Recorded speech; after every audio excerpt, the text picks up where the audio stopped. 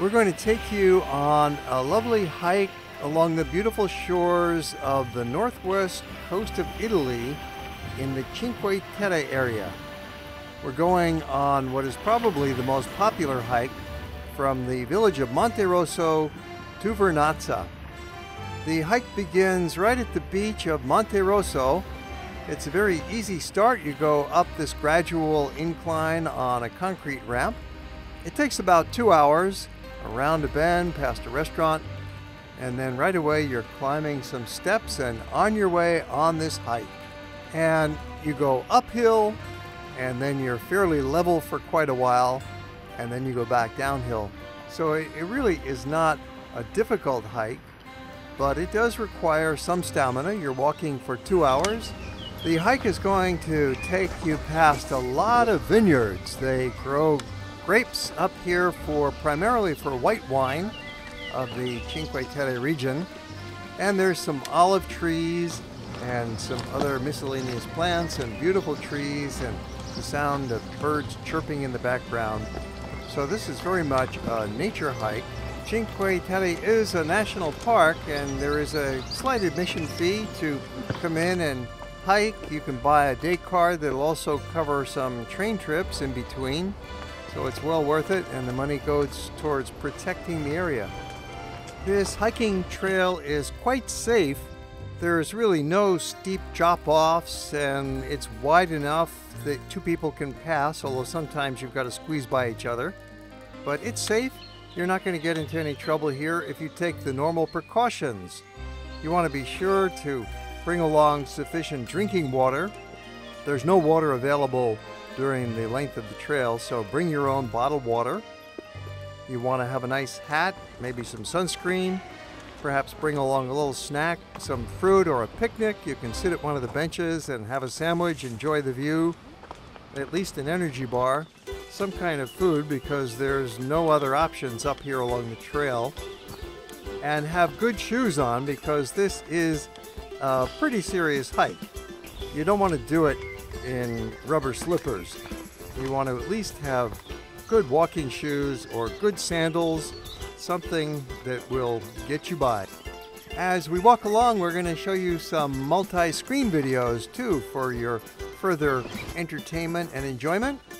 When you're in a place, you're looking all around as you go, looking left, looking right, up and down, and that's the feeling that we're trying to share with you with a couple of video screens and a couple of small still photographs.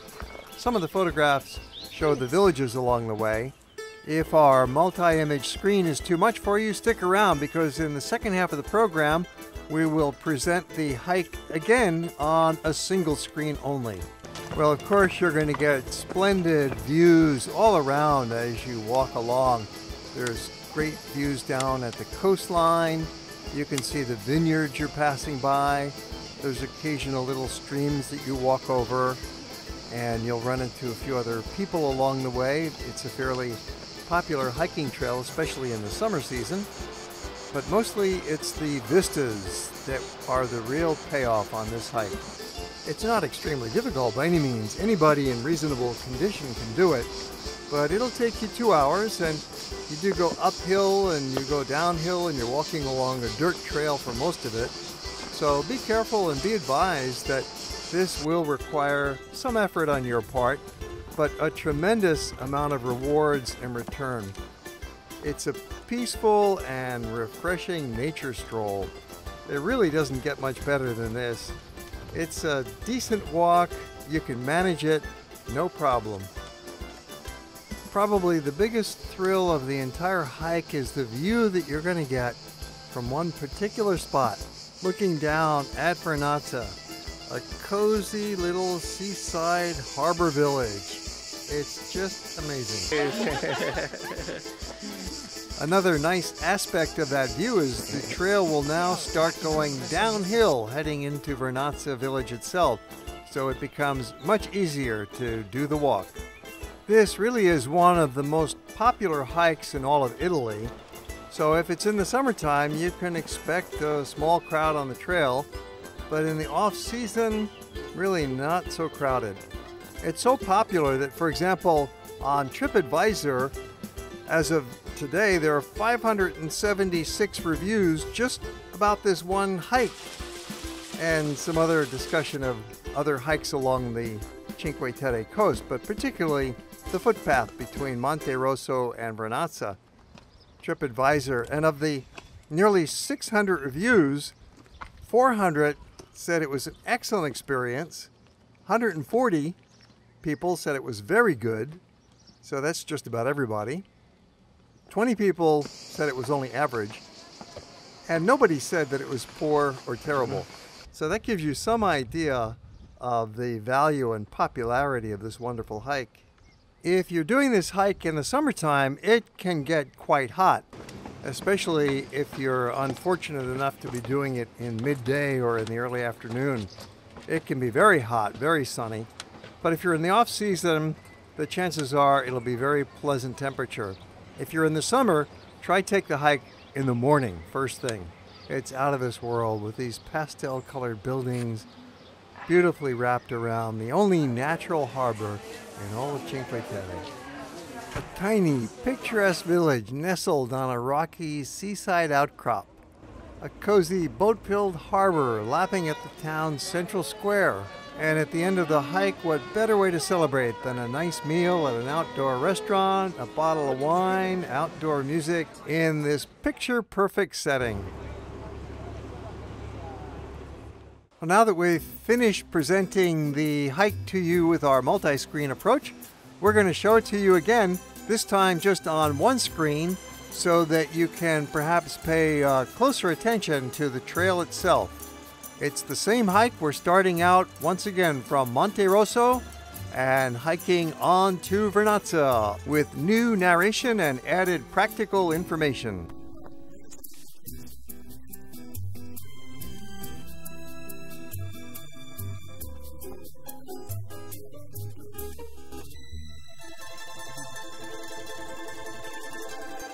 Just to recap and summarize the difficulty of the trail, it's really quite level for most of the 2 hours.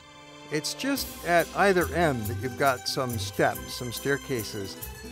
These staircases could pose a challenge for some people because it's the equivalent of walking up nearly 700 feet.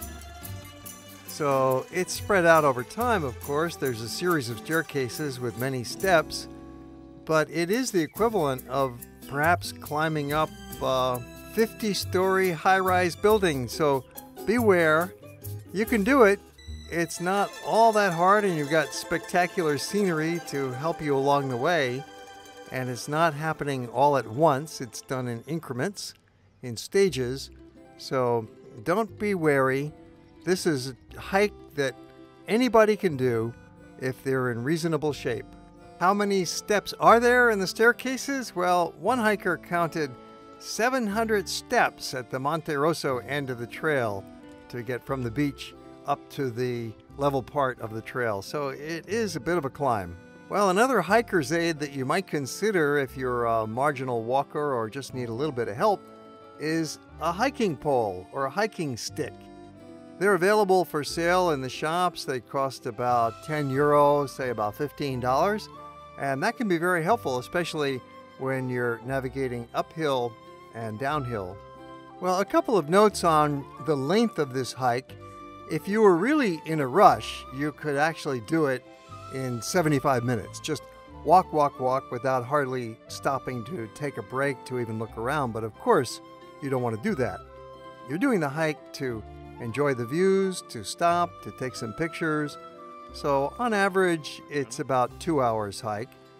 But really, if you'd like to get that much more out of it, stopping and really scanning and gazing and observing carefully the view, the details, the trees, the different colorations, listening to the birds, watching other hikers go by, sitting down and just taking it easy, it would be 3 hours. That would be a very comfortable length of time for the trail in which you would really get the most out of it.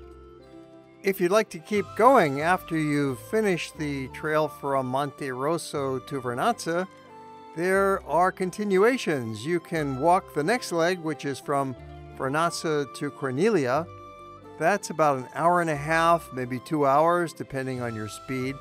And you go up to the hilltop village of Corniglia, the only one of the 5 villages that does not have direct access to the sea. And when you're finished with that leg, you can keep walking from Corniglia on to the next village, heading south to Manarola. That's a slightly shorter hike.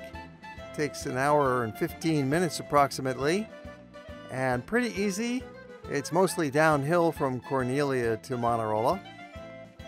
The final leg of this trail system goes from Manarola to Riomaggiore. It's called the Via Amore. It's quite level and takes just about half an hour. You can download a hiking map showing these routes from the official website of the national park. Go to parconazionale5terre.it, and there you'll find various informations about the hiking trails and conditions. With its national park status and funding, there's been a lot of work over the years of reconstructing and stabilizing the stone walls, involving a lot of volunteer effort as well from students at the universities in the region of Italy. It's the smallest national park in Italy, just 4,300 acres, and yet it's the most densely populated with 5,000 residents. This landscape was built up by farmers, men and women, working hard over thousands of years, building dry masonry walls to form the terraces without using any mortar.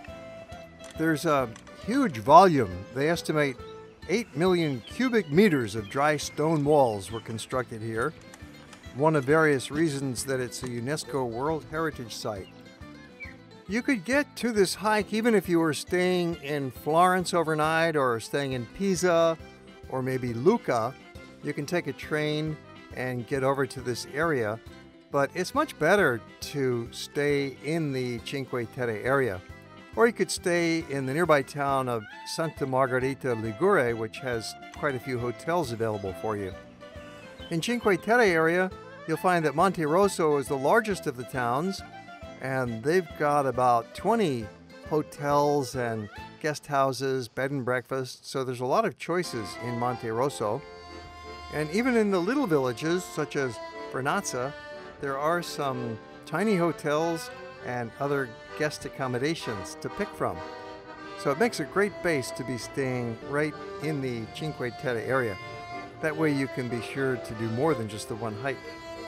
If you're really a hiking adventurer and you want more of a challenge, there's a high trail further up the slope, and that goes as high up as 800 meters above sea level, so that's quite a climb.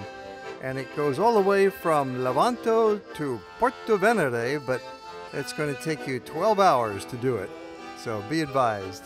That would be too much for one day's hike, so you want to break that up into at least a couple of days walking.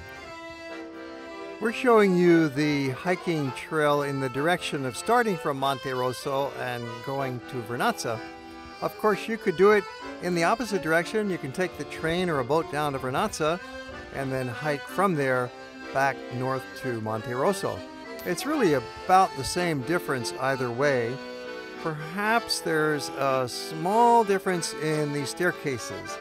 Some people feel that it's better to start at Vernazza because the staircases coming up out of Vernazza are a little bit more irregular and it's easier to walk them going uphill, whereas the staircases connecting from the trail down into Monterosso are wide and level, broad concrete steps, and those are easy to walk on going down.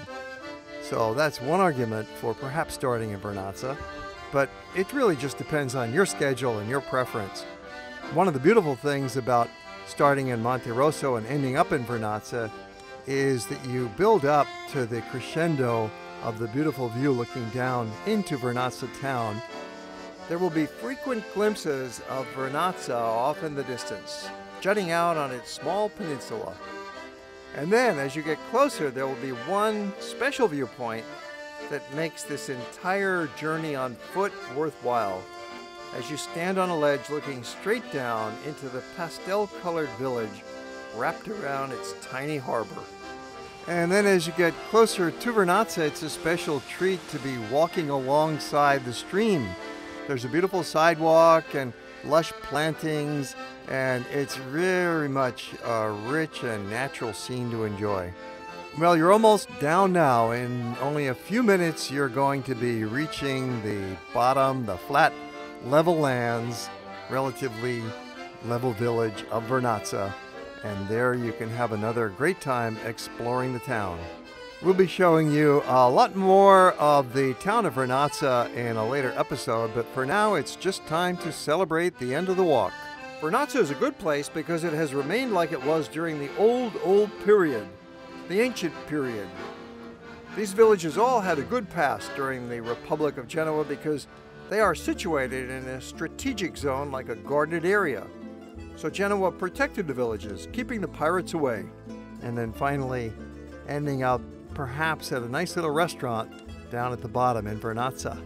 It's all downhill from there, so you can soon be sitting at a table by the sea and enjoying your reward. A fabulous meal that tastes at least twice as good as it should, enhanced by your accomplishments and the picture book setting with a spectacular view all around.